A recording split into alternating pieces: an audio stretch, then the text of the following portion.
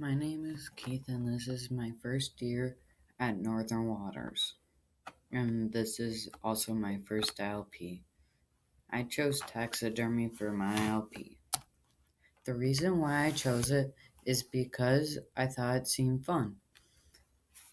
And I just wanted some experience with it. Also, I figured out it has income. My essential question was, how do I skin a mouse? The first thing I did was I got the materials for my project, and then I started to skin the mouse.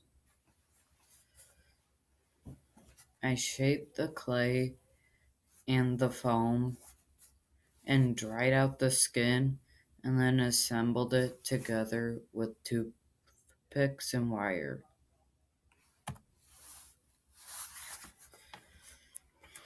My hot questions were how to do taxidermy so it doesn't smell. My answer was remove all the fat and flesh from the skin so it doesn't rot. My next hot question was, what equipment and tools do I need? Which are toothpicks, wire, foam, clay, scalpel knife, cornstarch, and some fluffer on the inside. My next hot question was, how do I use taxidermy in my future? How does it align with my future goals? First off, it is a good job for in the future and gives good income. Also, I really want to do it for my career.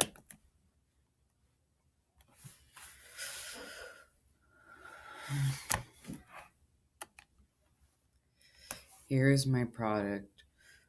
I couldn't get the legs or feet and the tail because the skin got too thin.